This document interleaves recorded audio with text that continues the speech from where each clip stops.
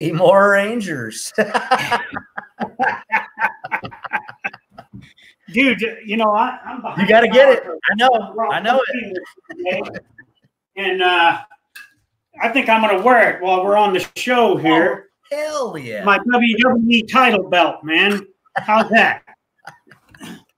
What do you think, brother? Oh, check that thing out. Where'd you get that? Yeah. Triple H gave, and Vince McMahon gave this to me when I spoke at the tribute to the troops in the Verizon Center.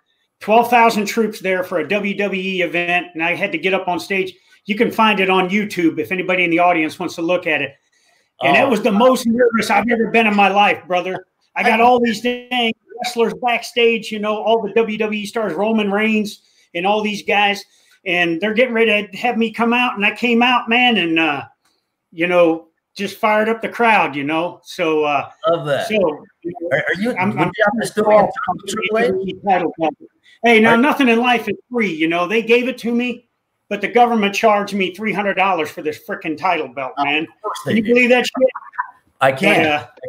I can't. You know what? I had a great idea though. You know, I don't know if you've seen where like at Triple H and he's taking the beer cans and he's smashing them in the face and just chugging them. We need to get a couple. We need to can a couple of the E-Tool beer that's coming up this summer and send it to him and have him crack it open and do the challenge. What do you say? I'm with you, man. Yeah. You know, but they're so brother, how was your week, man? You know, it was good. My week was great. The weekend was even better. You know, rolled into you know, making tacos and happy hour, of course, as you know. You know, even with all this the stay at home kind of stuff, I've just found you know, the weekend finding stuff to do and being creative. It's been good. The week is going really well. VLG, we're you know, firing on all cylinders over there. You know, with weave fries and different classes and stuff like that. So we're on fire. What's going on in your corner this week? Same, brother. Just staying after it. You know, getting after PT. You know, I got called out this week for the the Veteran Suicide Awareness Challenge. I did. By Michael Craig, and I called you out, dude. So you owe me. I got you. All right. I do. I owe you. Know? Roger that. So, I you know, being you being a trigger puller, brother, I would expect you to take your AR and do some iron mites or something. 22 iron mites, man. You know, and so I would ask the audience, you know, Ron O'Farrell, I called him out on the Veteran Suicide Awareness Challenge. Tell us what you think Ron should do 22 of. Being this hardened airborne ranger, this war fighter and everything, what can you have him do, you know? But anyways, it's for a good cause, brother. As you and I talk all the time about, you know, suicide awareness and dealing with post-traumatic stress disorder and TBI and everything. And so I just want to continue to do the things that, you know, you and I are focused on in terms of bringing awareness and making sure, you know, I had an opportunity to talk to a good friend of mine that was feeling bad today. The PTSD was starting to get a hold of him. Yeah. And he's a pretty big guy. And he put a post on Facebook. So I called his ass and I told him, I said, look, brother, you ain't in this alone. We'll fight the demons together and we'll get through this together, man. So that's kind of what I've done, you know, and, you know, Sandra and I just enjoying time together and everything, man. That's great. That's great. The karaoke machine, did you wipe the dust off of it or does it not have any time to collect any dust? Where are we at with that? Never has time to collect dust, brother. You know the deal, man. We're going to continue to get after that, man. That's, you know, if you got a stay at home policy that you got to adhere to, as long as you got beer, you got a karaoke machine, you know, and a place to pass out at, you're generally in good shape. You know what I mean? You're in great shape. You're in great shape. Yeah. Last I checked, you got a lot of real estate for somebody to pass out at. Oh yeah, absolutely, man. When we're on the backside of this thing, we're gonna wear it out, man. Yeah. Hey, so Ron, what kind of show do we got this week, man? We have a great show. You know, we put the little video out and stuff like that, but we have, you know, two powerhouses. I think, you know, if the audience doesn't know, so what we do at the end of each show, basically the next morning for AAR is we talk about what's going on for the next show. And usually, you know, John will pick someone, I'll pick someone back and forth. And we thought, you know what? John has someone great. I have someone great. So we have none other than Colton Smith, right? the Ultimate Fighter Champion 16 live, and we've got. And this one I got my title belt, man, because I know that dude has a Ultimate Fighter Season 16 title belt, and he had to go out and earn his. All I had to do was get up and talk shit, and Vince McMahon and Hunter Hearst Helmsley, Triple H, gave me this title belt. So where's that? Where's your stuff at, Colton Smith? You wanna show off something? It's too heavy to put on the wall or wear, but let me. Here's my UFC Ultimate Fighter Championship gloves, and there's the lead crystal plaque right there. So there she is in all glory. That's awesome. Generally, and then we got Ron. We got this guy over here. We got this guy over here that looks like he is either Taco Bowman, you know, the president of the Outlaw Motorcycle Gang, or a retired porn star, but we know him as Griff, man. Tell us about Griff, Ron. None other than Griff, my brother from another mother, my Ranger buddy, my mentor, my confidant. He's a lot of things, but you gonna tell him what you really call me? Got all this stuff to tell you, baby. No, you gonna tell him what you really call me? What's that? What you really call me? You know, okay. I call him my tall vanilla bean horchata. He's my cinnamon kumquat. You know, two. That's why, two. Well, welcome. And Griff is, you know, for West Point grad, 275 Ranger veteran, as well as the CEO and co-founder of Combat Flip Flops. So glad to have you both on the show today. Yeah, glad to be here. Thank you very much, gentlemen. I appreciate it. I've been looking forward to this all week. Thank you. Yeah. Hey, Ron, the theme of our show is, you know, working our way through transition. And, you know, Griff is going to share with us his experiences. Colton, you know, I guess I'll start with him. You know, Colton is an NCO in the United States Army. He's on active duty. He's an airborne ranger. He's doing a lot of great things for our country right now. Actually, I'm surprised that he's still in the country right now and that he's not off, you know, dropping bombs or shooting ISIS in the face or beating him to death with an entrenching tool, you know. But he's also a professional fighter. As you said, he won the Ultimate Fighter Season 16. And if you want to check that out, go to UFC Fight Pass. You can watch the entire season and watch how Colton ended up becoming a champion through that. He's also an entrepreneur. He owns the Enlisted 9 Fight Company and the Enlisted 9 Fight Company Jiu-Jitsu Gym in Virginia. But more than that, he's a husband, he's a father, and he's just a consummate professional. So, Colton, the first question I have for you is, as you are continuing, you know, this was like, what, 13 years ago you started thinking about fighting? Tell us how you got into that, man. You're in Iraq, if I remember right. You're in Iraq fighting combat operations. And how did you decide that you also wanted to branch out and be a professional mixed martial artist? So I was in Baghdad, western Baghdad, in 𝗲𝗄𝗄, Al-Shula province, and you know, we lived out in the economy. Lived in a house, 3 houses with borders around them, with the Iraqi National Police and some SWAT guys. And to kill time, anytime we were not on patrol or not QRF or not pulling Force Pro on our little combat outpost, I found a punching bag from the local market and some pirated DVDs. So Dana White, please don't come after me. I got UFC 1 to 43 DVDs, and I started watching them on my little portable DVD player. This is during the surge. This is 06, you know, 07 time frame. And I started watching these DVDs. And I'm like, I wrestled. I could fight. I could do this. You know, started grabbing the Iraqi National Police guys, wrestling them in the front yard, or some of my guys wrestling in the front yard. And I got, you know, kind of got hooked on it. And I told my platoon, I'm like, listen, guys, I'm telling you right now, UFC 150, Colton Smith, I'm going to be in it. You know, they laughed at me and looked at me like I was, you know, ridiculous.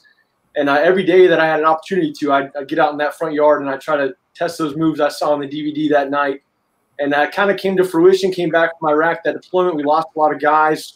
I got them tattooed on my chest. Actually, we lost 10 guys in that deployment. And when I got back, 6 days after getting back, I was out on leave, and I was at a weigh-in for a fight in Winchester, Virginia. And lo and behold, someone didn't show up for the fight. You know, I'd been watching UFC, so why not put me in there? So they called out to the crowd and said, hey, you know, who wants to fight? You know, and I was drinking. was a little inebriated, to be honest with you. And my dad looks at me and said, "What about you, man?" I'm like, "Yeah, I fight." Raised my hand, you know. And Fernando Yamasaki, Mario Yamasaki's brother, was the promoter, and he's like, "Do you fight?" You know, everyone turns and looks, gets quiet, and then I'm like, "Yeah, I fight." Step up there, weigh in. Next day, man, I sober up, and I'm nervous. I looked the guy up on MySpace, and I'm like, "Oh man, this dude can scrap!" Like, oh my god, MySpace. You know, to age myself, but watching the guy on MySpace, like, this guy can actually scrap. I just, you know, wrestled Iraqis in the front yard, so it was a little late to turn him into a spelling bee, right? You had to fight. It was a little late to turn it into a spelling bee, right? Yeah, 100%. I mean, once I sobered up and I started, you know, watching the guy's videos, I'm like, this dude's been training his whole life. His name was Rob Wine, still a friend of mine to this day. Luckily, I knocked him out in the first round, 54 seconds the first round, and knocked him out. And if I wouldn't have won that fight, I probably would have threw in the towel on my mixed martial arts career and would have never pursued it. But from that point forward, though, to be honest with you, you know, once I got back from leave and I, you know, told them I fought, they're like, "What do you mean you fought? You got to ask permission for that kind of stuff in the military." Ask for forgiveness, rather. And I started training every day at lunch. You know, anytime I could get off work, I'd train until, you know, the guy at the local gym would kick me out. I was hooked. And I knew at that point I wanted to be in the UFC. And you know, lo and behold, I was in UFC 160 against Robert Whittaker, the former middleweight champion of the world. But I won the Ultimate Fighter around UFC 150, 155. So honestly, my prophecy wasn't too far off. Awesome.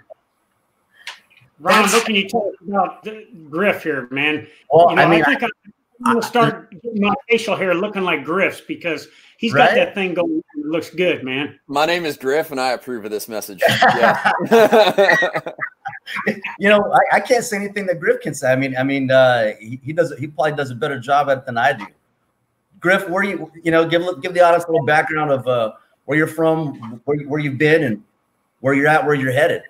Well, it's oddly enough, there's 3 Iowa guys on the call here today. All of them. That's right. Right. 2 Quad City guys. Yeah. You know, actually, one from Eldridge, and then we got that, you know, shithead from Ankeny. I don't know what the hell, right. how we got him on here. Right. It's a great place to be from, right? You look at it, all 3 of us are here. It seems to be working out for us. That's yeah, right. absolutely.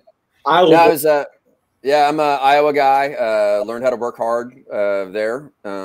Parents just said, "Hey, we're not paying for your college. So you can either get a scholarship or join the Army." So I did both and went to West Point. Fell in love with jumping out of airplanes and shooting big guns. And so I ended up going to be a fire support officer at the Ranger Regiment, which is like the best job in the world.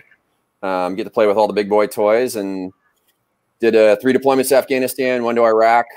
Got out in 2006. My wife was in the military too. We had 2 kids, and we just got out, and I did what most guys did. And they just took the first job offered to them. So I built houses during the boom until the crash happened in 2008, and then I completely shifted gears. I went to work for a company called Remote Medical International as the military sales director.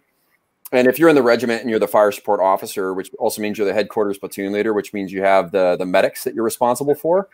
And so just being around the medics enough, I picked up on enough lingo to fake my way into this job. And I managed a multi-million-dollar program for an international company selling high-end medical rescue and training and equipment and doctors all over the world. And through that, I ended up traveling to a whole bunch of different conflict areas. And what I saw was small businesses were really the thing that were providing local security. It was the local business owner that was kicking all the shitheads off the street. Right. And if you looked where all the bombs were not happening, it was happening where business was going. So the idea just kept punching me in the face wherever I went, that we need to have more small businesses like flourishing in these areas, and then they'll kind of take care of themselves. And I ended up in a combat boot factory in Kabul one day. Saw 300 people working. It was super cool. I asked the factory manager what they were going to make when the war ended, and he just immediately skipped the beat. And he said, "Nah, man, we're not going to make anything. People won't buy anything from Afghanistan. All these people are going to go out of work." And I got really furious just knowing that we were going to repeat that cycle. And there I looked down on, on the table, and to my half left, there was this like super ugly combat boot sole with a flip-flop thong punch through it. And I was like, man, a combat flip-flop, and like the juxtaposition of the words. And I just looked at the factory manager and I said, "Hey man, can I run with this?" And he says, "Yeah, sure." And so I set it down and I walked out of the factory, went back to my hotel, called my Ranger buddy. It was like 2 o'clock in the morning at LA at the time.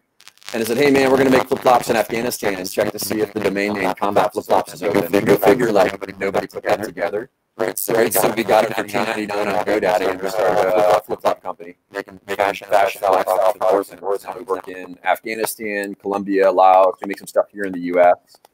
We're always hunting for war zones, and then with our profits, we use it to put little girls to school in Afghanistan. So that's what we do. Now, awesome. You skipped a major piece here because when Griff and I met was actually like in a dusty little dust bowl in Tacoma, Washington. Supported by our buddies out here, Tactical Tailor. But then I was invited to a watch party for Shark Tank, right? Yep. Yeah. How did that come about? So obviously, if you're a couple special operations guys, like making flip-flops in war zones and putting little girls in school in Afghanistan, people find the story really interesting. So we've had a whole bunch of different media hits, but they were like, okay. And like never underestimate anybody, right, in life. Always give somebody the benefit of the doubt. And I was in LA. I walked out of a business meeting with Activision, the Call of Duty guys, and we were making some promotional products for their foundation. And I walked across the street into a bar. I was forced to meet like this reporter guy. He worked for some website called Gizmodo. I had no idea what it was, right? Rolls up on a cool hipster motorcycle. Says, hey, man, I got like an hour. Then I got to go get on a jet to go party with Billy Idol in Vegas, right? You mind if I record this? And I'm like, okay, whatever. Like we pound a beer. I tell him the story. He's like, all right, man, I'll see you later. Gets on his motorcycle and rides off. And like the next Tuesday, my website started crashing. His Gizmodo had like 34 million uniques a month at that point in time. And he wrote probably the best article that's ever been written on our company. And one of the producers from Shark Tank read it. And so they called me on like a Tuesday night at like 10:30 at night. And I'm like, I'm not picking this phone call up. Right. And then I listened to voicemail and says, hey, my name is Max. I'm a producer for Shark Tank. I read about you in Gizmodo. Would you come on? And like, to be honest, man, I don't watch TV.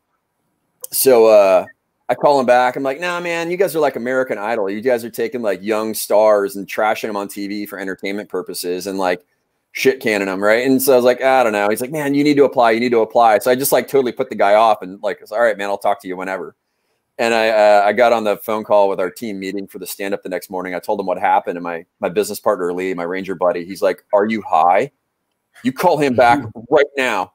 Do you know about the Shark Tank effect? You do this immediately. Like this makes companies. And so I called the guy back and he's like, okay, I'll apply. So he sends me the packet and it's like 6 or 7 pages with a whole bunch of like one question and a whole bunch of like lines for filling it out. And I'm sure people like mull over this for days. Like I was done in like 30 minutes. I might've made it to the end of line 2 on one of the responses. It was just like really short, direct answers to everything. And I sent it to him and he calls me back like 20 minutes later. He's like, this is the best pitch ever, you know? And so then we were going to be on and we literally dropped everything we're doing and we treated it like a Ranger mission. We watched every episode. We profiled all the sharks. We measured off the paces from like how guys go from the first door to the second door to the mark, like how people respond. And like, we marked everything off. We taped it off before we walked into that room. You know, we'd been in that room 1,000 times. Right. So it was hit. And people like, do you know the difference between an attack and a raid? Do you guys know? Come on. You guys know? Yeah, absolutely. Come on. All right. What's the difference? Come on, Sergeant Major. Tell me. Well, an attack is a deliberate kind of mission that you're going to go and you're going to hold terrain. A raid is you're going to go in and either snatch somebody or you're going to snatch something. You're going after a high value target or something like that. And you're not necessarily focused on taking the terrain. You're going to go in and go after and get something of high value. Yeah. While an attack may be part of a bigger mission of defeating an enemy, you know, kind of a North Korea scenario where we will continue to attack up the peninsula till we get to Pyongyang. Yeah, so it's the planned withdrawal. And so we treated Shark Tank just like a raid, man. We went down there. We were there for like 72 hours. And we got what we needed. We shook hands with the sharks and then we bounced. We were like, we're out of here. We'll see you. And it was really cool. Like, you know, it was just interesting experience. We were supposed to air on Veterans Day 2015. So we bought all of the inventory to support that. And then Veterans Day came and went and no Shark Tank. So we almost went out of business. So we like fire sold everything in our company. And then they called me when I was at SHOT Show in January. And they're like, yeah, you guys are going to be on in 2 weeks. And like all of my inventory would have sat on my desk. We had like 20 pairs of flip-flops left. And here we're going to face like the biggest sales event a company will ever face. And so I called one of my Ranger buddies and like, I need $50,000 right now. He's like, what? I was like, you're not getting off the phone with me until you tell your secretary to wire me 50 grand immediately. And good Ranger buddy, he's like, give me your account number, sent me the money. We got everything into production. And then we just absolutely crushed it. We did more business in 36 hours than we did in our entire company history. We put 200 girls in school in Afghanistan, and we've been on the ride ever since. It's been fun. Awesome, brother. Hey, Colton, now, here you are. You're an active duty NCO. And all of a sudden, you're on the Ultimate Fighter show. You know, one of the most popular reality TV shows that has to do with combat sports. Tell us how that went about, and then tell us your experience in the house. All right. So I had the most minimal experience out of 32 people that were fighting to get in the house. So think of like 32 of the top unsigned free agents in any sport, but this is fighting at 170 pounds. And out of 32, I would honestly rank order myself. I was being completely honest. 32. I was probably number 32 out of 32 based on just my experience alone. I'm an active duty service member, you know, just an infantryman. I only had a handful of fights, handful of amateur fights, handful of professional fights, and a wrestling experience and some jiu-jitsu experience once I, you know, got into MMA. So when I flew out there for the show, to go trout for the show, I actually took a 4-day pass. I didn't tell anybody where I was going. Sorry, whoever my sergeant major or there you go, Ranger. So I flew to Vegas and I tried out, you know, so I tried out for the show. And even when I get there, you know, I make it through the grappling round. They actually pit you against other people. There's thousands of people in line. I'm looking at these guys. I'm seeing guys that I know from Strike Force, from Pride, from K1, guys that I've watched on TV and on YouTube. And I'm like, holy crap, what am I doing in this line? Get to the grappling round, I make it. Get to the striking round, I make it. Then you have the interviews. Now there's probably 1,000 of us left. And so we go through the interviews, and finally they walk me in. They're like, dude, you only got a handful of fights. You know, why are you going to be Ultimate Fighter? You know, what do you think about the show? I said, well, number one, I don't watch the show. And they're like, wait, pump the brakes. You just said you don't watch the show you're going to be on. I said, I don't watch the show, to be honest with you, but you put me on that show and I'm going to effing win. You know, and that was my exact language. And the Fox executives at the time looked at each other like, this dude's crazy. Like, and they're like, well, you're active duty. You know, we've had this issue before. There's a Marine, George Lockhart, that wasn't able to, you know, go on the Ultimate Fighter twice. Good friend of mine, by the way. And so they're like, yeah, we've dealt with this before. And I was like, no, listen, I've already been told that I'm good to go. They're like, you have? I said, yeah, I'm good. And I wasn't good. Yeah. Integrity was your watchword, Ranger. Yeah, I'm sorry. I know I got integrity, but I knew, you know, I made yeah.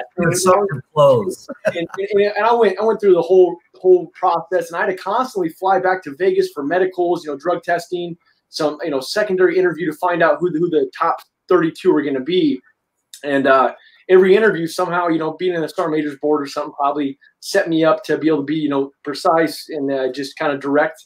And I wasn't, you know, I knew what I wanted, and I wanted to be on that show. I wanted to prove my mettle, prove myself. I didn't just want to be on the show like a lot of guys get on the show. They're like, oh, I made it. Yes, I wanted to win the show. And I truly believed in some weird ignorance is bliss way that I was going to win that damn show. And I got in the house. Once I got in the house, you know, and I, you know, I fought to get in the house, had a little hiccup in my fight to get in the house. I made a mistake, didn't touch gloves. It's a whole thing. People hate me for it to this day. I didn't do it to me, brother. Yeah, I didn't do it maliciously, but anyways, I got in the house. I beat an undefeated fighter to do that, guy that had a lot more experience than me. And then once I got in the house, I watched grown men break. I watched, you know, the 16 that made it in the house. I watched grown men as every day, every week, every hour went by. I watched grown men break. These are the best fighters in the world. These guys are supposed to be, you know, physical specimens, mentally, physically, emotionally hard. And that wasn't the case with a lot of them. Some of them, yes, but a lot of them, they weren't. And I watched it. And even though I only had a handful of fights and they had 20, 30, 40 pro fights, every day that went on in that house and I was winning and everything else, I realized that I'm going to win this thing. And I believed it. And a lot of it came from being a soldier, being downrange, living on a bridge, you know, north of or south of Fob Falcon, north of Fob Cal Sioux on Route Tampa. Lived on a damn bridge for 6 months, burned my own feces, and I just sit and duck out there. And then, you know, another time up in Baghdad and a few other places and stuff in Afghanistan. And I just feel like that set me up. That life set me up for this. I mean, I'm in Vegas. I have a wish list every night by 10 o'clock of whatever food I want. So I was getting sushi. I was getting protein. I was getting whatever I wanted, whatever I could dream up. I put on a list and the production team would bring that to you. How the hell could I look at this like it was a detriment? How the hell could, I mean, yeah, I missed my family. Don't get me wrong. But I had zero outside distractions. I had nobody bugging me. No one calling me at midnight saying that my soldier's at the PMO because he, you know, got a DUI or something. I'm just joking here, guys, right? But no, you know, I had no outside distractions. It was the first time in my life, in my military career, my fighting career, where I could focus solely on one thing, and that was fighting, and that was my nutrition. That was me staying physically, mentally, emotionally hard for whatever the next fight was. And so that's why I flourished. I could focus fully on fighting, not on war fighting, not on being an NCO, because I was a staff sergeant at the time. But it was one of those things where I looked at it as, you know, this is my best opportunity to shine and make it to the UFC, win the Ultimate Fighter. And that's what I did. You know, I set my goals on it. So after I beat everybody in the house, there was one man left. He was a Canadian. I was a 3-1 underdog. He was, you know, Dana White basically told me, like, hey, congratulations, man. You defied all odds, but there's no way. Basically, there's no way you're going to get through 𝗏𝗏𝗏. You know, and I'm like, I'm gonna beat this guy. They're like, no, I don't think you will. Well, I lived with this guy for six weeks in the house. So I saw his mannerisms. I saw his issues. I saw who he was as a person. I didn't like it. He was not only was he Canadian, I had nothing wrong with that, obviously, but he just wasn't a very good person. And I looked at it as an opportunity not only to prove to myself that I belong, but beat a guy like him who's, you know, trains full-time, trains at TriStar up in Montreal with GSP, you know, top guys in the world. I trained, you know, with Army guys in the 𝗕𝗏𝗄𝗏 facility. That's where I trained at, you know. And yeah, Tim Kennedy would pull me in, and I trained with Tim 3 days out of the week leading up to that 8 weeks between the finale and when I got out of the house. And I got there and I smashed him. That was one of my easiest fights I've ever had. You know, I absolutely destroyed him, you know, beat all the odds, 3-1 underdog. Some of my battle buddies from Iraq actually threw some money in and made a bunch of money, you know, betting on me and stuff like that. So that night at the Hard Rock, that was one of my defining moments in my fighting career, not my military career. And General Campbell, actually Don Campbell, 3 Corps commander at the time, I know your old battle buddy, Sergeant Major, he expected me to get out, you know, get out of the military. And I was up for reenlistment. I said, you know, I'm reenlisting. They're like, what do you mean you're reenlisting? You just, you know, won this show. You're probably going to get out and go do big things fighting. But I couldn't leave it behind, and I haven't left it behind. So it might have been one of those things where people are like, man, you should probably focus on one or the other. But I can't do that. You know, I not only do I love being a fighter, being a soldier, being a war fighter, I love being a father and a husband, obviously. But being an entrepreneur as well. So all these irons in the fire, I feel like for me, with my faith, it's my God-birthed dream to do all these things, and whatever fuels me to continue to do it regardless of the naysayers. Man, that's great. Awesome, brother. Positive mental attitude. You knew you were going to win, so you won, right? You kept that in your head. That's right. Yeah, and I believed it. I did, and everybody laughed. I mean, people were like, man, you're crazy. Even when I was doing interviews in the house, they're like, hey, man, you made it pretty far. High five. That's really cool.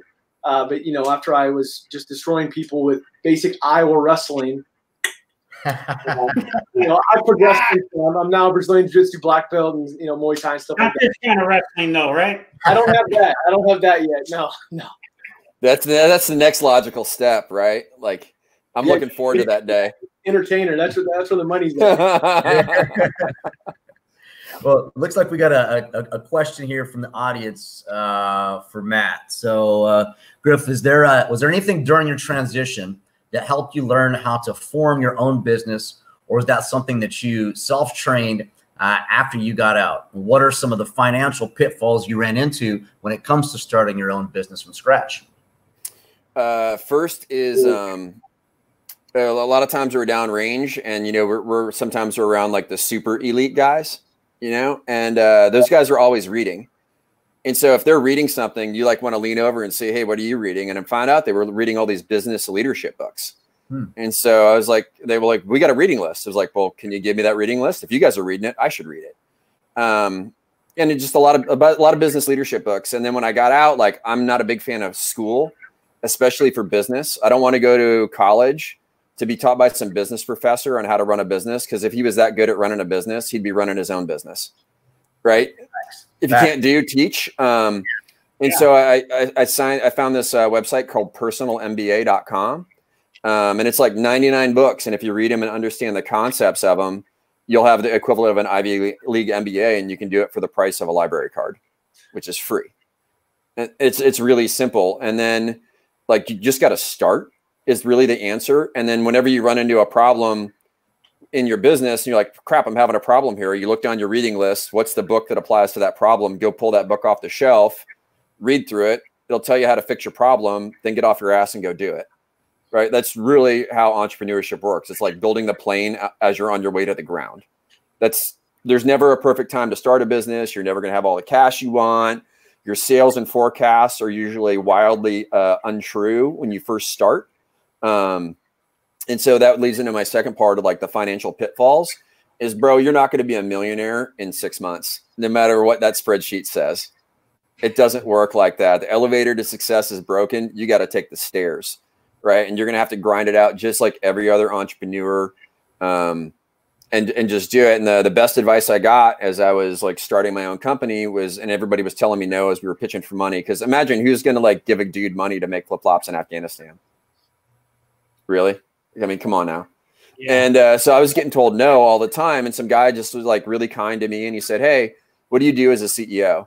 And I was like, I don't know. Like, and I gave him some like crappy MBA answer from some book that I read, right? Or like a course that I didn't attend. And he's like, no, man, you do 3 things. He's like, you raise money, you hire well, and then you solve problems, right? Cash is king, whether it's in sales or whether you're going for investment. I prefer to go with sales first, make your own money, don't get somebody else's.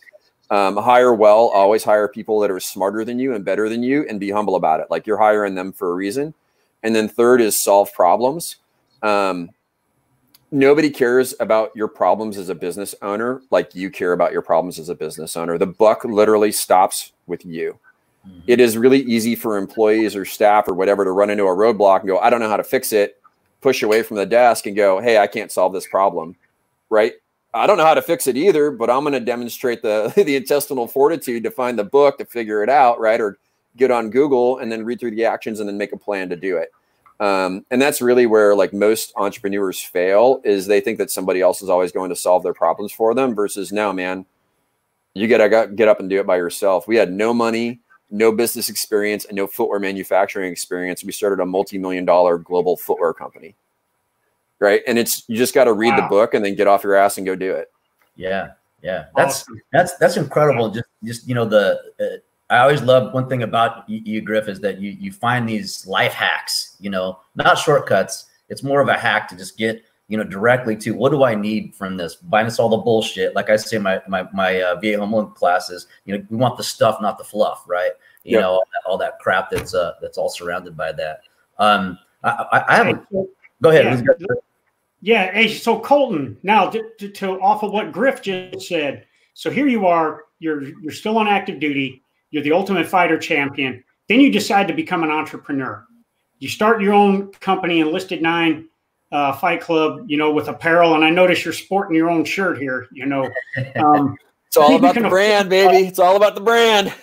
Yeah, I think you guys can afford something other than schmediums, though, right? I mean, but, now it's a 2X, man. It's a 2X. I'm filling it out. What are you saying? You go, so what was your mindset? You know, here you are. You won the most prestigious fighting show. You're still on active duty. You're still doing the business of a soldier. What was the mindset to all of a sudden, you know, for you and Megan to go into, hey, let's start our own business, Enlisted 9 Fight Club? And then as it morphed, you know, even after you worked for me for 2 years, then you went out and now you've opened your own gym. So tell us the mindset and where you're going with that. So let's talk about being a fighter, professional fighter. It's very lucrative for a very short amount of time. Your lifespan is only as good as your last fight. Whether you get a car accident or something happens, we're not like the NFL or MLB or NHL where there's a kind of a pension program after 5 years of being a bench warmer. You get a pension program, and the UFC that's not the case. So Tim Kennedy actually gave me some mentorship as far as trying to find a way that I can take my winnings from the Ultimate Fighter, my contract that I received, and some of the other bonuses I received during my time in the UFC, and put it towards something that's going to be a long-term, lasting past my military career as well, because he understood my desire to want to stay being a soldier and a leader. So I took his advice, and around the same time as we started the first couple shirts, the second Fort Hood shooting happened. And when the second Fort Hood shooting happened, the Fisher House was having issues with a lot of the family members. They didn't have space in the Fisher House in the local Fort Hood area. And so we actually created a Colton Smith shirt. And it looked kind of affliction-y. And, you know, as after I won the Ultimate Fighter, and people around the area understood, and they were fans and they were friends. And so I sold a bunch of those shirts, and we took a lot of the proceeds and we gave it straight to the Fisher House in a check. And that was a big deal for us to do that. And once we were able to help out some of those families, we realized, you know, we have something here, something we can monetize, something that we can build something for our families. Myself, my wife, I should just say my wife and my business partner at the time, because I wasn't doing a whole lot. I was just kind of a knuckle dragger, pulling security, drinking water, while they were, you know, figuring out how to be business owners. None of us were business owners previously. My business partner, Command Sergeant Major Dan O'Brien, he's retired. He is an artist. He understood the teacher industry. My wife is a worker bee. I mean, she is one of the hardest workers I've ever met in my life. And we hit the ground running, full steam ahead.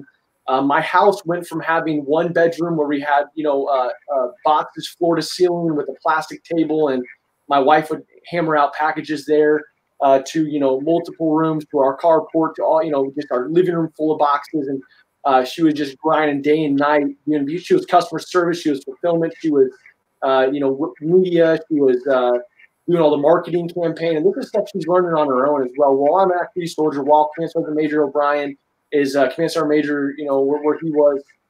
And we were able to somehow make this work and learn through trial and error. Nothing was given to us. We got a few big breaks, similar to Griff. We had a few big breaks that happened, and we were able to, you know, monetize that, and it was very lucrative. But the biggest thing I'd say about Enlisted 9 Fight Company is we have stayed true to who we are.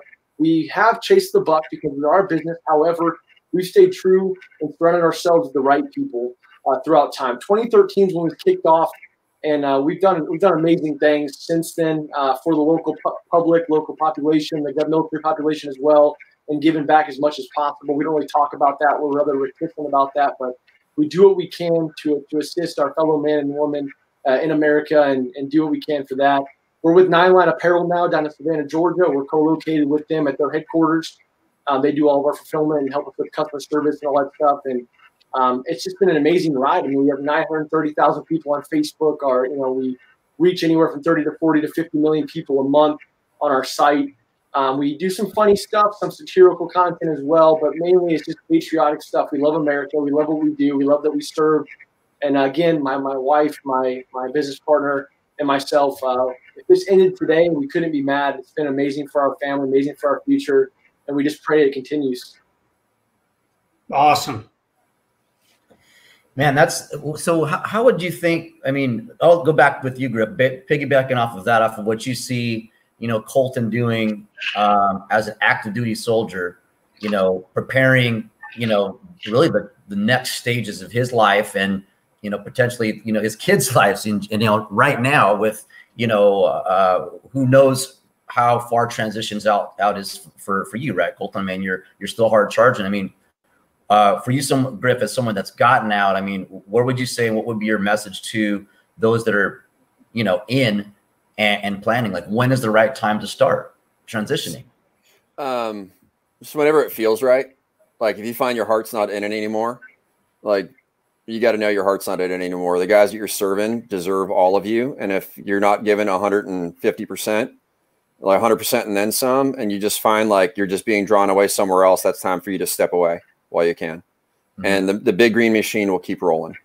The prep, the prep that I'll tell everybody, that I tell every single guy that's getting out, is like, all you got to do is stack cash right now. Like, you're downrange, you're deployed, you're getting hazard pay, it's tax-free. Don't buy the fancy hot rod. Don't buy the fancy motorcycle. Don't have the tits apartment, right? Like, stack cash. Like, you are in a very unique position, because a lot of guys, they're not prepared for it. The Army actually pays you very well, like when you're in a high-paced military unit. And I got out, and between my wife and I, dual military captains, combat pay, jump pay, hazardous duty pay, tax-free, we took a 75% reduction in income in a month, right? It went from like on the gas to whoop, and welcome to civilian life. Yeah. You got to work hard. So like save your money, get light, and do that. Yep.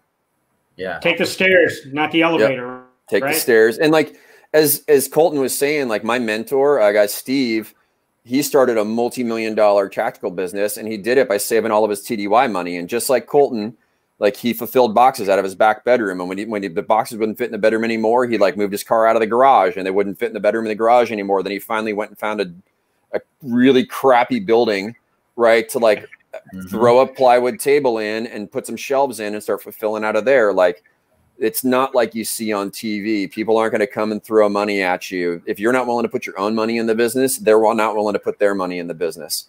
They're not willing to put you up in a fancy office with a big sign. He's like, gut it out, man. Grind that thing out. And you're always going to look back on those days when like, man, I was fulfilling out of my garage. Like, I miss that. Yeah. I really do. Yep. Yeah. Much simpler times then, for sure. Yep. Yeah, Keith Bach, our buddy, fellow Ranger buddy. Yeah. Keith says, Griff, one thing that I took away from, and then I have a question about Keith and you after this, Colton. Actually, you know what? I'll save that for the rapid fire. Uh-oh. I know what the question's going to be. Griff, one thing I took away from you speaking at the Ranger for Life program a little over a year and a half ago was on goal setting. I think many of us fail, lack understanding, and overcomplicate goal setting. It is obvious that you and Colton set goals and had a system to meet them. Can you speak on the importance of goal setting and use of a daily journal during transitioning? Great question. So my journal is right here. It's always within arm's reach because as an entrepreneur, you got so much stuff going on. You can't keep everything in your head. You got to write it down. And it's also just good for life, right? So inside my journal, on the inside of the front cover, I have my 3-month goals, 1-year goal, 3-year goals, and then lifetime goals. And under each one of those, there's only 3 subtasks. That's it. Like, what are the big 3 things that I want to do in the next 90 days? What are the big 3 things that I want to do this year, in 3 years, and in my lifetime? If I'm only going to be remembered for 3 things, what are they? Right? And then through that little diagram, you can build your path from 3 months to 1 year to 3 years to lifetime. And then you can paint that picture, right? And being able to paint it and see it is, it's driving you in the direction you want to go. And like, you see it in your head, you put it down on paper. That's the first step in manifesting into reality. That's on paper. And then you start doing that action. And then you figure out whichever thing is going to be the biggest thing in the next 3 months to move you forward along that path. It's called your game changer, right? And you literally put that on the other page right next to it, and you start doing all the subtasks off that game changer to make that goal complete. And then every day I get up, and this is the mindset that I give to a lot of guys, and it's just fucking math. I'm sorry for the language, but it's just math. Yeah. Your to-do list will never end. It will end when you're dead. You will always have more things to do in a day than you can ever get accomplished, and you cannot let yourself feel bad about that ever. But what you can do is say, there is one task that I need to do today that will move me closer to my goals. And that's called your daily game changer. And if I spend 2 focused hours a day on that one task, I have the rest of the day to go work out, hang out with my kids, like finish the rest of my stuff, answer all of my emails, pay my bills, do all that other stuff. But if you add that up Monday through Friday, that's 10 hours, right? Over the course of a month, that's 40 hours. That's an entire work week of me focused on something that's going to move me forward. Over the course of a year, that ends up being a quarter. I'm spending 1 solid dedicated quarter per year on the things that are most important to me and moving me toward my life's goals. And it's not hard to do. It's like, I got one thing I need to do today. I got to spend 1 to 2 hours today doing it, and I'm going to do it. And if I don't get it done, I'm going to be okay with it because I know I worked on it a little bit and moved it forward. And that's just how you do goal setting. You find out the thing that's biggest for you in the next 90 days, write down all the subtasks that you got to do, and just commit yourself every day to doing one of those subtasks. And over time, inches make miles, man. Inches make miles. Yep. That's huge. Yeah. Yep. That's huge. Let's see. Go ahead. So, Go ahead, John. Quick for both of you. We all of us here, all 4 of us here our veterans, or like Colton still serving, when we've lived by this attitude of selfless service throughout our military career, which means we think of others before we think of ourselves. But as you mentioned, Griff, when it's all said and done, I mean, you took a 75% pay cut, and all of us, in order to reach our life goals, have to continue to push our personal brand to get after those life goals. You know, there's still a point of being selfless about it, but it's a little bit more dynamic. And as I've learned in 6 months of being retired, and Griff and Ron, you've probably seen this too. It's a dog eat dog world out here. And, you know, you can't just, you know, go to your next higher chain of command, or you can't go to the chaplain or to, you know, the dang IG office to get help or anything.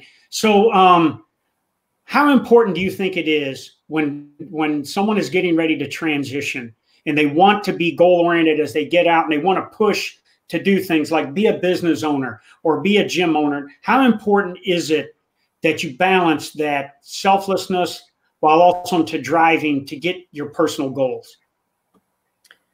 Man, I'll take the first stab at that, and I'll say that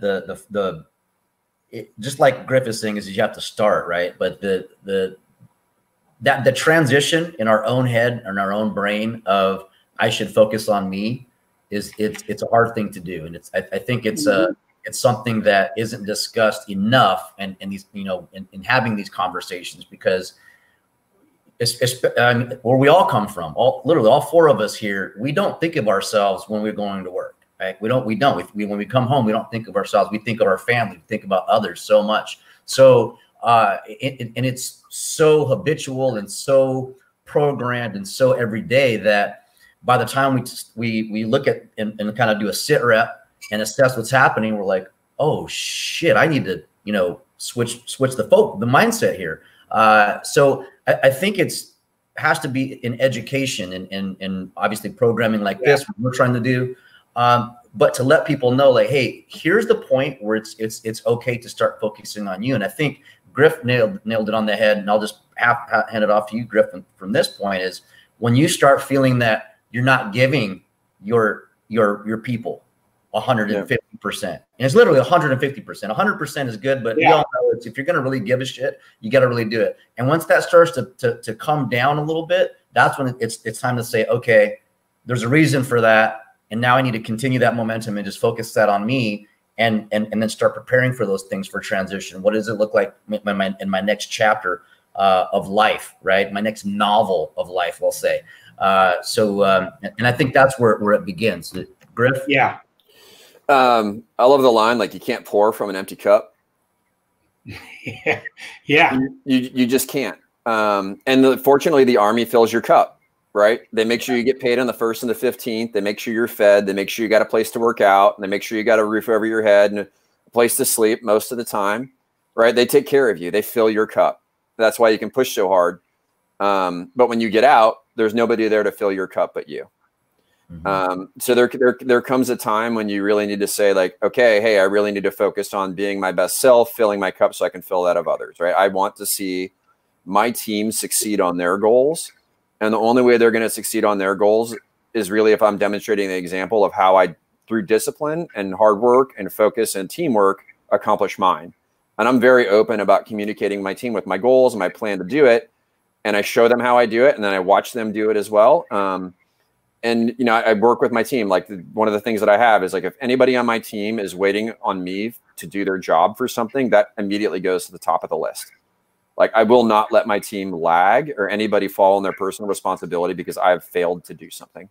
So that's where that selflessness comes in, is like, you got to make sure your team can do their job. But at some point too, like, if they see you haggard and hungry and tired and hungover or whatever, then they're going to think it's okay to perform like that. It's not. Yeah. You got to be in shape. You got to show up early. You got to put in your best. You got to be prepared for meetings. And when you set that pace as the leader, then everybody else follows behind you on that too. All right. And if they don't, they just remove themselves from the culture pretty quickly.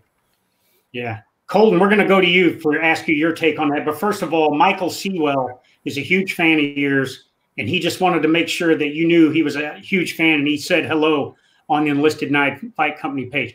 Now, asking you this question and what Griff just talked about being selfless. You when you worked for me when I was the SEAC and you were my operations NCO and we were traveling all over the world, you took a professional fight against an undefeated fighter, Brady, who's now in the UFC. And I told you that you didn't have to travel, that we would pick up your slack so that you could focus on training, on dieting and everything. And you didn't do it.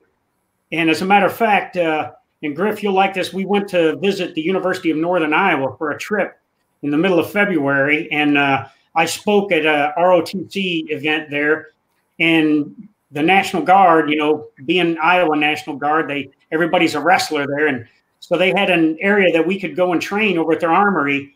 And Colton didn't have anybody to train with. And he was beating the shit out of himself, you know, up against this cage and everything. So, Colton, my question, same question that Ron and Griff answered, but you refused to even show that there was any kind of inkling that you may not be holding up your end. And you continued to travel with me. I mean, you were finding gyms in Canada to train with when we would go in El Paso, wherever we went. Hell, you know, a bunch of dang Navy special operators showed up with dang cauliflower ears and the Djibouti so that you could train with them while we were over there visiting our special ops guys in the Middle East. So same with you. I mean, how did you balance this, brother? Here's what it boils down to. Bottom line, if I just put it in simpleton terms, make the best case scenario for your situation.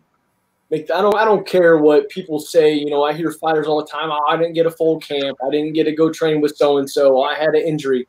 I don't care about any of that. Make the best case scenario for your situation. So I made the best case scenario for my situation without being a detriment to the team, without being a detriment to the OC, the office, the single supervisor, the chairman in your office.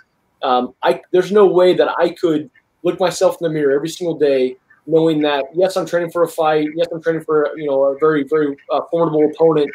But at what cost? Is that the cost of my family time? Is that the cost of my fellow service members not being able to spend time with their families because they're picking up my slack overseas or traveling with you? I mean, bottom line, you were gone, you know, 255 days out of the year. I mean, that's an insane pace to keep, but it was a very important mission, and I knew that. And that's one of the things that I look back on, and I'm still glad. I still make that decision today. I still make that same decision of definitely not letting anybody pick up my slack, because like he said, like Griff said, and Ron said, at that point, it's probably time for me to throw in my towel and just focus on fighting full time. As a senior non-commissioned officer, it's probably time for me to, you know, say, you know what, maybe I need to focus on this instead. But I am a service member and a soldier first. I am. I mean, that's how I've always been. And again, people have kind of chastised me for it, but that's always how my mindset's been. Griff, you want to know how dedicated this guy was when we were in Waterloo and Cedar Falls, Iowa? Myself and my public affairs guy, Rob Couture, were eating Maid-Rites. Brother, you know, the staple of Iowa. And this dude was eating celery, man. Now, that's almost sacrilege going to Iowa and not eating Maid-Rites, you know, and eating celery. That's how dedicated he was to making sure that he was on weight and he was prepared for his fight, man.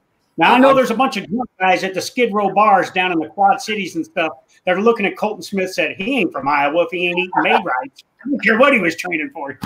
Yeah. All wrestlers know that temporary moratorium and all the things you want to eat and love when you're training. Like, it's just a part of life if you're into that sport. That's right.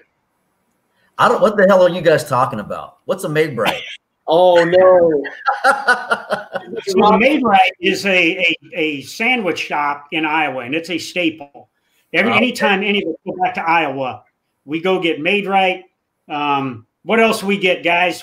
Colton, what's some of the other things? Griff, you know, in Davenport, Harris Pizza. Griff, I know you've had Harris Pizza before, you know, and, you know, Happy Joe's and stuff like that. It's just but the Maid-Rite is a staple sandwich. It's like a sloppy Joe, but it's just, you know, pulled hamburger with onions in it, you know, and you know, with ketchup and mustard or whatever, but it's just a staple. And I mean, when I go there, I can get 4 or 5 of them and eat them, you know, and so it's just something that, you know, we do when we go back to Iowa. Kind of like us from California. We got to have an In-N-Out burger as soon as we cross that border. Yep.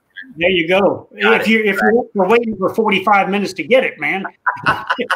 Hey, I got to give a shout out to my Texas brethren. You know, I spent a lot of time in Texas. Chris Perkins, I saw him pop up on the screen a few times. Some comments. Chris, thank you for everything, man. He was the NCOIC, or excuse me, the NCOIC at one point, but he was the course director as a civilian for 3 Corps combatives, and he was very integral in me getting to the Ultimate Fighter and kind of being that conduit between General Campbell, the UFC, and General Odie Arano, the chief of staff at the time. So, Chris Perkins, I saw you pop on the screen a few times. Thank you very much, man, for all the support. I love you, brother. That's so, awesome. Ron, what else does the audience want to know, man? Well, let's see. We got some questions out there, Vic, that we haven't answered. Maybe you want to pop up. That's our producer, by the way. I saw. Hey, so we're waiting on a question, Colton. Mike Hatfield just jumped in. You know, Mike is a good friend of mine. You know, I work with him at Alpha Warrior and everything. And you know what he looks like. He's a big guy, you know, big, muscular guy. So you get in the cage with Hatfield. How are you going to take him down? 𝗙, the only way I can take a guy like Mike Hatfield down, Sergeant Major Mike Hatfield, I know you're watching, is to chop him down, 𝗙. That's all I can do. he's a big human baseball bat, that shin, and put it on his dang lower legs. I got to chop him down so I can put that shin on his chin. That's about all I can do with my Oh man, what? Let's see. Oh, Mike Honcho. All right, that's one of my old soldiers. I'm his favorite national. Okay, Mike Honcho. He's pseudo, by the way. I know this guy. He was my RTO in Afghanistan. All right, I got something for you, Mike Honcho. Hey, did I just see this right? Did I just see Megan Smith put on there as a comment that she gets a plane made right? Did I read that right? Yep. What kind of outfit are you running over there in that Smith household, man? I'm in that same boat. Hey, oh wow. She's from Iowa. She knows it. She knows the deal. I don't let anything interfere with the flavor. Nothing. There you go. Candace Day, shout out to Colton. I'm a boxer, but high fives. Hey, I respect the boxers. Yeah, I didn't know that about Candace. Who would have thought? Did you know that, John? She's a boxer? No, Candace is pretty fit. I'm telling you, if there was a Ultimate Fighter division for realtors, you know, and you had to be a realtor and a fighter, I think Candace would have one of those things that Colton's going around with that crystal, you know. Because Candace hang on the walls. Oh man, that would be good. That would be good. Actually, there was a showdown that went online a while ago on the Combat Flip-Flop side, and you know, one thing that you don't do is you don't threaten somebody, especially in the Combat Flip-Flops area, with a bunch of Rangers that can find a solution. Griff, can you just put a little light on when there was that challenge that we were trying to arrange for people to come out to Washington? Some guy got on our page and started talking smack, and then our intern, got on there, and he's a decent fighter, right? Good guy, like puts a lot of time in the sport, and like the guy started talking smack to our intern, right? And I'm okay, like if you want to talk smack, but don't be rude to my people. And I was like, all right, man, here's the deal. It's like Washington's it's a mutual combat state. So if you go to a law enforcement officer and you say, hey, I want to fight this dude, and you both agree in front of the law enforcement officer, you guys can both fight with no liability. It's how it works in Washington State. Old school rules. Like, I want to fight this dude. We get a cop to supervise, and like we can get down. And I said, hey man, here's the deal. I put together a GoFundMe in about 20 minutes, and I was like, we're gonna pay for your hotel, your airfare, your rental car, everything. We're gonna fly you out here, and you're gonna fight my intern. Like, and the guy totally backed out. He called me whimpering and crying. And the worst part, he was a Marine. Right. And so then you got like a Ranger. Like, Lee was here on the phone with me, and we were talking so much smack to this guy about him backing out of a fight. He's like, oh, I'm trying out for this unit. I was like, oh, what? Like, oh, okay, I know guys in that unit. I'll get you leave. I'll call down there. You'll be fine. Right. Because I still got all my contacts, all my buddies were running the show now. I'm like, it's good. You're going to be fine. Yeah. Come on, I can fly out. And the guy totally backed out. But like, yeah, he eventually backed out of it. We took all the money that we raised and we donated it to the Station Foundation. which is a transition organization for special operations veterans. And so we just gave it all to them. That's awesome. That's awesome. Yeah. Looks like we got a couple questions from the audience here, John. Colton and Griff, okay. Best podcast you are listening to now? Ooh, that's a good one. Colton, I'll let you take this one first. Yeah, I'll go first. So I do listen to some Joe Rogan. He's a little bit out there, but Joe, Joe always had my back when I was in UFC and fighting and stuff. So listen a little bit of Joe Rogan. Some of it's kind of out there, but it's some good stuff. And then good buddy of mine, Pat 𝗏𝗏, good buddy of both of ours. He does some podcasts and stuff. I'll listen to Pat, hear his view on what's going on in the world as well. And then David Goggins, man, anything that David Goggins is on, it's just he's one of those guys. He's one of those characters that some of his own don't like him. Some people in the special operations community don't like him, don't like what he stands for. But I like his brash approach. I like his no BS attitude. I mean, the guy has rhabdo and he's still finishing, 100-mile races and stuff like that. So that kind of mindset of fail hard, fail fast, fail often, that resonates with me in a large way. Not necessarily the best calculated approach, but I think in the broad scale of things, that mantra, understanding the fail fast, fail often, fail hard, I see that in any kind of podcast like that, I'll check it out. But other than that, I don't really have a whole lot of time to listen to too much. If I was doing a drive to the Pentagon back in the day, I'd listen to some podcasts, some audiobooks, but now I'm just hitting the ground running with my gym and with my company and with the military, with family and stuff like that. So I don't have a whole lot of time for that stuff, unfortunately. Yeah. I'm gonna go with Colton on that too. My office is 3 blocks from my house. So when I wake up in the morning, I got my set routine, and then, I'm at work 5 minutes later. And what I've really been focused on over the last year was silence, just being quiet. I used to play music in my headset all the time, but you find those creative answers, those things are there in your head. But if you're drowning them out with all the other noise, they're just getting washed out. You can't hear them. So just spending a lot more time being silent is really the thing I've been focused on over the last year. And say like the closest thing I do to a podcast is there's a website called Daily Ohm. And so it's more on learning like relationships and interpersonal tools, right? And as I explain this to young guys all the time, especially Rangers getting out, is like, did you know how to fire a Carl Gustav before you joined the Army? Nope. Did you know it was going to be one of the best tools to lay waste and like win the day? Nope. Right. But you learned how to do it, and then you use that tool effectively. So when you get out, you're going to have to use a different toolkit, and your toolkit's going to be relationships, conversation, body position, and how you're really interacting with folks. And those are going to be the new tools that you have to go at. And people are like, oh, those are all the soft skills. You guys are all these hard guys. Like, yeah, man, I can't look at every problem like it's a nail and the only tool I have is a hammer. Right. You got to learn different skills as you move forward in life. And so Daily Ohm is probably the closest thing I have to that. But they just send you an email every day. I read through it. I do a little writing exercise and I move on. Yeah. Hey, Colton. So your mom, Lori Ann Norris, says, love you, Colton and John. So I got as much press from your mom as you did, brother. Man, all right. Hey, and then I shout out to Jeff Thomas.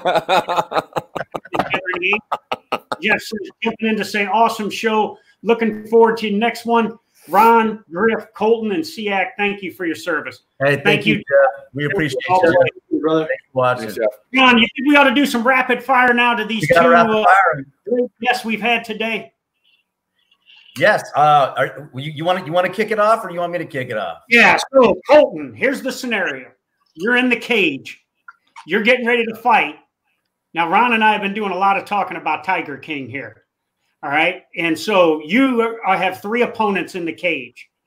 You've got Joe Exotic, you have Carol Baskin, and you have a Tiger.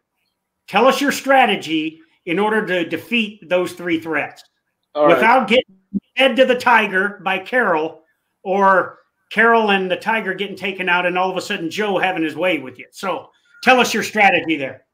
All right, Joe Exotic, easy day. Hit him right on the butt, knock him out. Now, when it comes to Carol, I got to be very careful, because if I go to second round with Carol, she may have spiked my water in the corner. I might take some of that, and next thing you know, sardine oil's on me, and Tiger's coming across the cage. attacking me, killing me, and stuff like that. So as long as I finish Carol in the first round, I'm good to go. But second or third round, I might have some issues with old Carol Baskin there. She's slick. You got to watch her. You know, she's killed her husband, as everyone knows, after watching that show. So you got to watch out for Carol Baskin.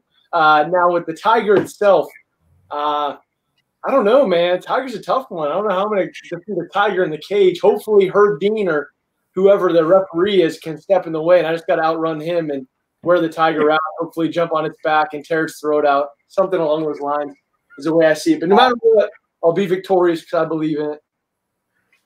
There you go. Oh, man. Okay, Griff, have you seen the Tiger King? I have not, but I know how I would handle this situation. Okay, that's not my question for you, though. That's not all right. For you.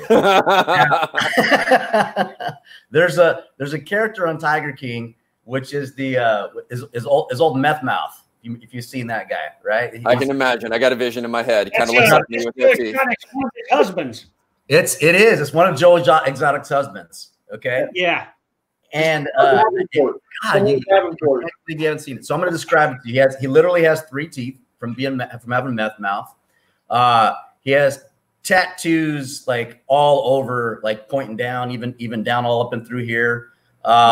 He looks like I mean, he would just demolish a 24-pack of Taco Bell extra hot sauce. So my question to you is, you have 2 people, Donald Lee and Meth Mouth from Tiger King.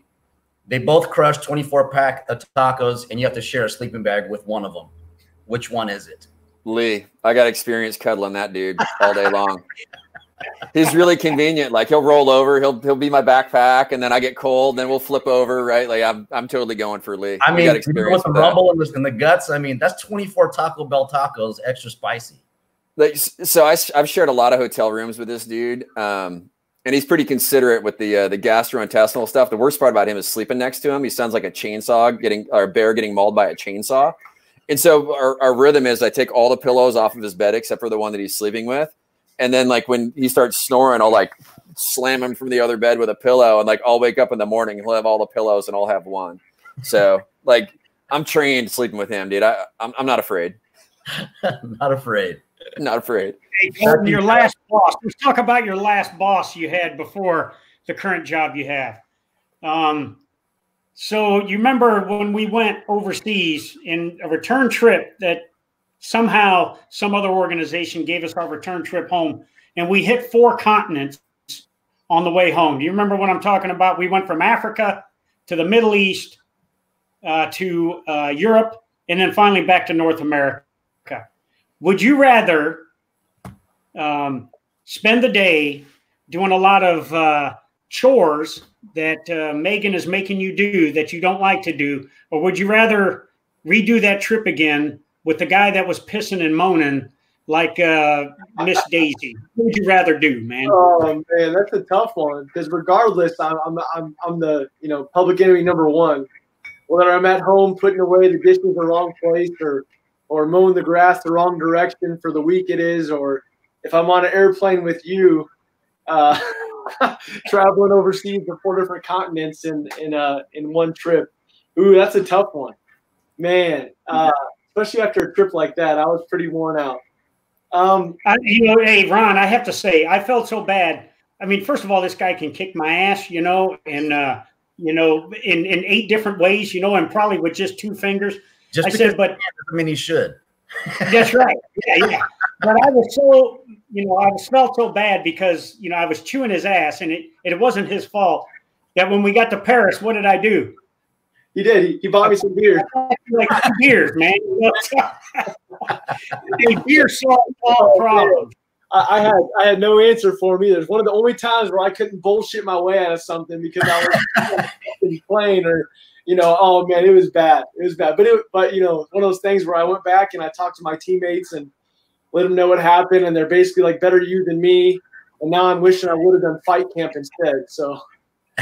Oh man! Speaking of ass chewings, that's a good one. I mean, I can tell you, I would not want to get my ass chewed by John Wayne Troxel. So I'm sure you can attest, Colton. Griff, what was the biggest and best ass chewing that you had in your entire career?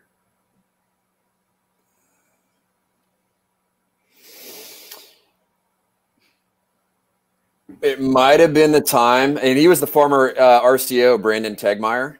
Yeah, Brandon, yeah. So he was the chairman's XO.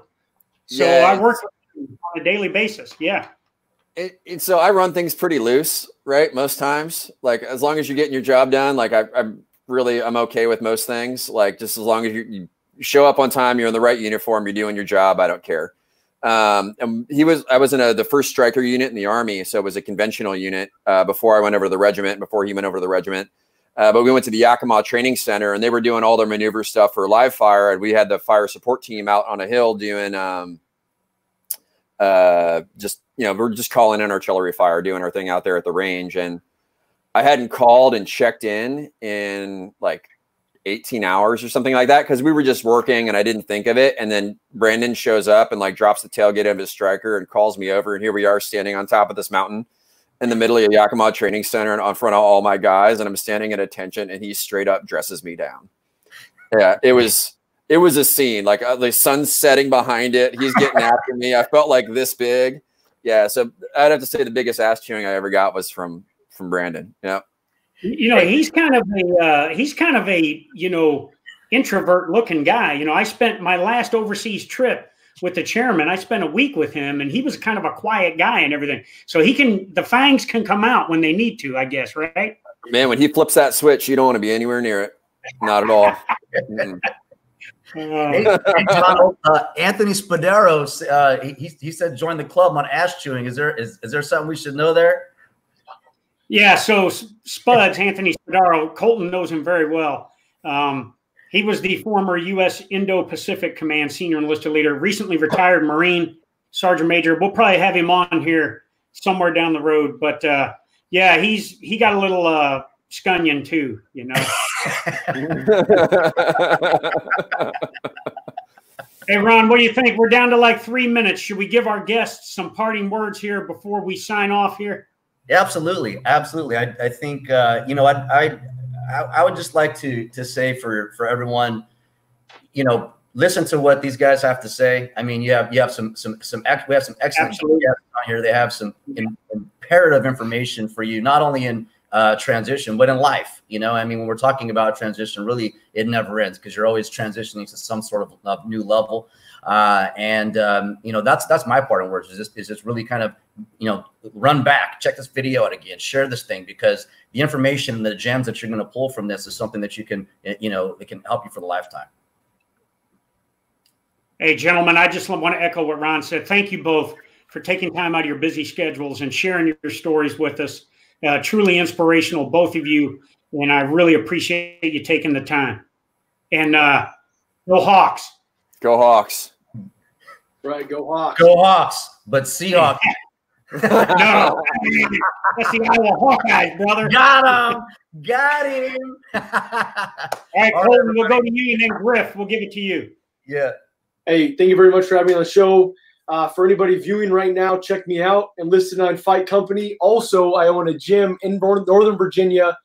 We have a lot of the agencies around here, some law enforcement, military. If you guys want to come check out the gym, first class is on me. Come out, learn how to, be a force multiplier in society. Check us out. Listed on Fight Company Virginia is the gym name, and my clothing company. And Listed on Fight Company. Check us out on Facebook. If you guys need anything, hit me up on social media. I run all my social media accounts. So I really appreciate it, gentlemen. Sergeant Major, Ron, Griff, thank you very much for having me. Absolutely. Awesome, Griff. brother. Yeah, I'd say is like any guys here talking about transition. I think Ron hit it in the head. You're always transitioning. They say the average American has 5 careers, as they get out. And when you get out of the Army, your first one may not be the one, but just keep trying, keep transitioning, keep pivoting, keep working, and you're going to find the one that fits. It takes a while. You're going to be all right. Ron, thanks for having me on the show. Sergeant Major, always awesome to see you and talk to you. Looking forward to getting to know you more. Colton, dude, I'm hoping we can hang out here in the future and you whip my ass on the mat a little bit here, and maybe I'll bring my daughter out. She's a wrestler, and have her learn from you. That'd be great. That'd be great. Hey, when we get together, the 4 of us, we're going to turn Ron on to some bush latte. the nectar of the gods from Iowa. All right. Old style. Old style. Oh, there you go. Yeah, Old style light. His night, man. Yeah. All right, Ron, back to you. Thank you all for tuning in. Bye, everybody. Ron, it's all yours, brother. Hey, everyone. Thank you so much for joining. On behalf of Veterans Lending Group, our sponsors for this, this is something that they put together, bring together so we can have amazing guests, amazing content, and valuable information to share with you and all of your friends, family, any members of your unit, and other veterans that are out there. And lastly, Colton, you and Keith Bach right now today, who takes it? Oh, well, he's over in 𝗎𝗲 going through a Sergeant Major's Academy. So sorry, Keith. I know you're busy doing your homework, so I'm gonna have to whoop that ass right now. But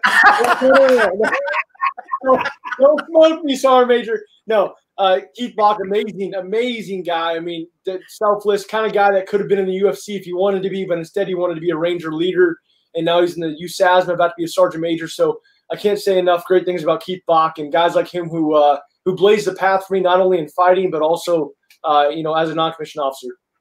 Awesome. Good stuff. Thanks, gentlemen. We appreciate y'all. Love y'all. Griff, my big, tall, vanilla shot. After it. 𝗙𝗵𝗵. Ranger. And Colton, you'll never get this title belt because the ending will be choreographed, and I will always win, all right? Hey, and as we always say, stay strapped. Don't get clapped. Boom. All right. Take care, guys. All right.